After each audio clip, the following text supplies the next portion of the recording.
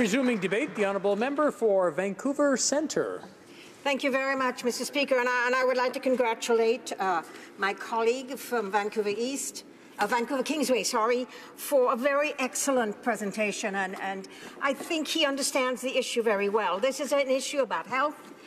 This is, as the Minister has said and as we have acknowledged, is now a national public health crisis, and steps are being taken to work across the country with resources, as you heard the Minister saying, as well as working with all of the public health officers in every province to deal with this issue on the ground. And as all of us who are, as a physician, I can tell you that the first thing you look at in any kind of public health emergency, whether it's a virus, whether it is a bacteria, whether it is as we see now, overdose deaths from tainted opiates, then we know that we must first look at the immediate, urgent means of stopping and of the problem and of saving lives, of looking at a medium set of policies and legislation that would look at how we deal with it in a manner that will help to look at longer-term solutions to the problem.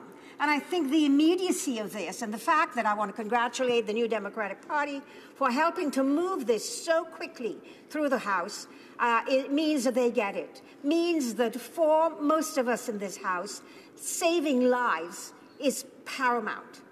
You can put nothing else before saving lives. And I want to congratulate the Minister of Health for bringing about this change in repealing C-2, which I consider to have been a very tragic and heinous, actually cruel bill that stopped people from doing what was necessary across this country in saving lives. And if I may paraphrase something that was said by the Conservative health critic earlier on today, was that, in fact, yes, indeed, safe consumption sites save lives, but they help people to stay on drugs.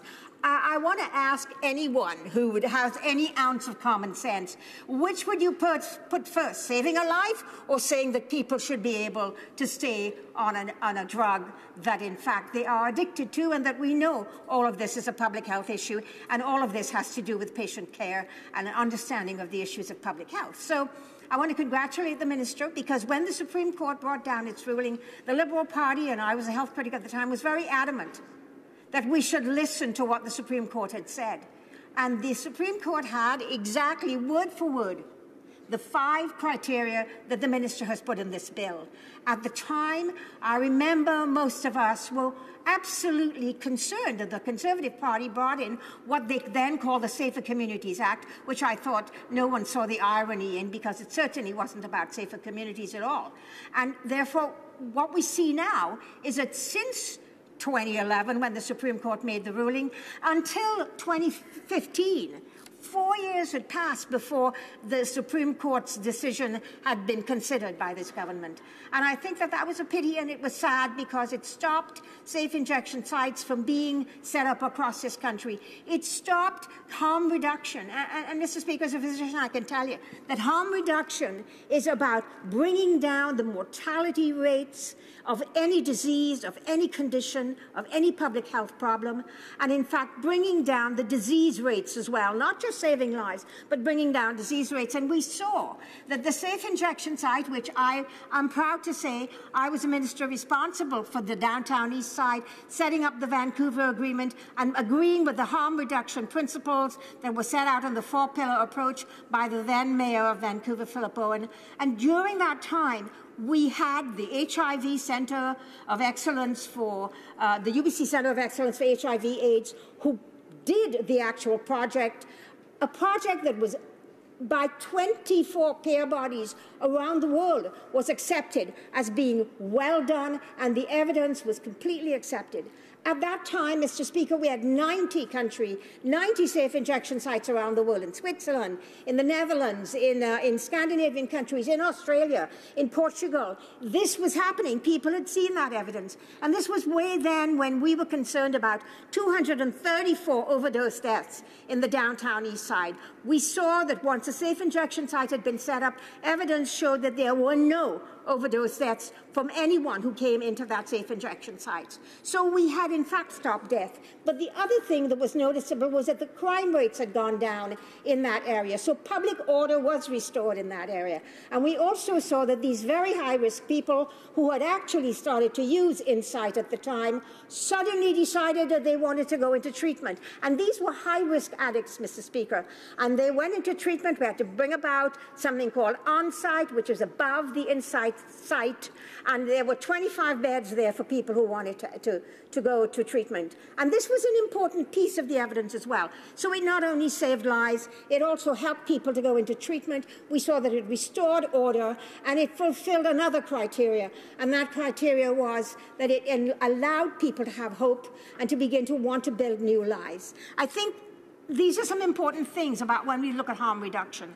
And so when I hear in this House this morning the health critic of the Conservatives saying that, oh yes, of course, evidence shows that it may save lives, but it helps them to stay on the drugs, I wonder why ideology should take human life so lightly. Because these are human beings, and just because you happen to be addicted to a drug doesn't mean that you are unworthy. Who should say what lives are unworthy and what lives are worthy? And that's what we're talking about here. I'm pleased to see the Minister moving forward, calling this a national public health crisis. I'm pleased to see the extra pieces with regard to opening of mail that is suspicious, that may contain under 30 grams or 30 grams of fentanyl, because we know that 30 grams of fentanyl can actually impact or cause 15,000 deaths. And this is a huge number. We're talking about deaths in the thousands. After Insight, we not only saw the deaths were stopped, but we also saw that the rate of HIV, there had been 2,100 new cases at the time Insight opened of HIV/AIDS. That went down to 31.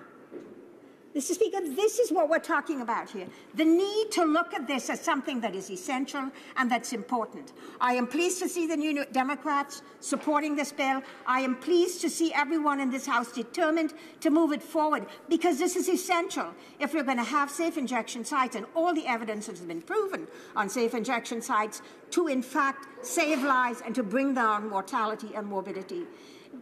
It's important, and I understand why, when the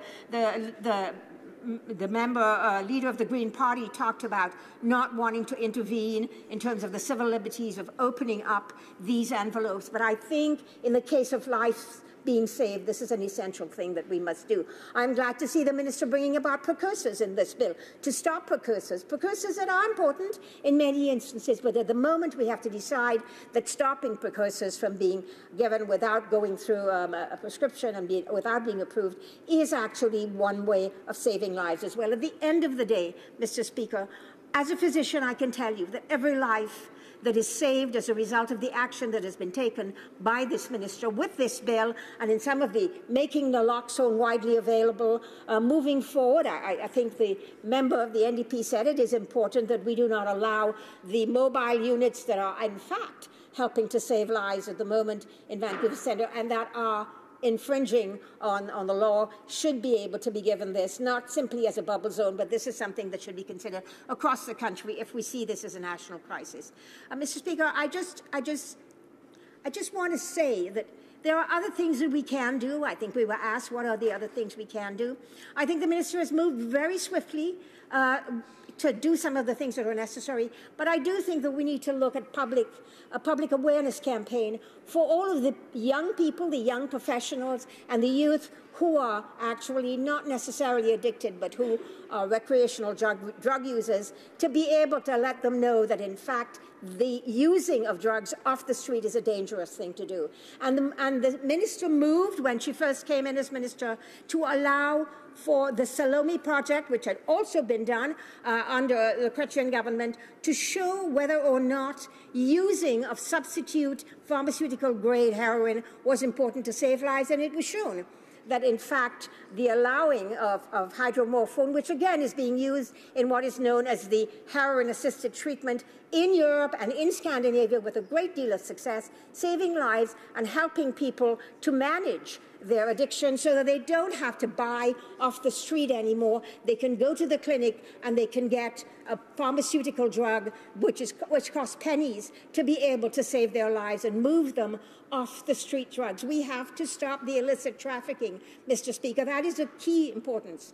If you continue to only look at the demand side of the problem and don't look at the supply side of the problem, we will continue to have illicit opiates not only killing people but damaging lives for a long time. And a lot of the work that has been done in Europe gives us that ability to truly look at evidence-based solutions to this problem, to act as quickly as we can, and to make these decisions not based on ideology but on clear evidence and science. Thank you very much, Mr. Speaker.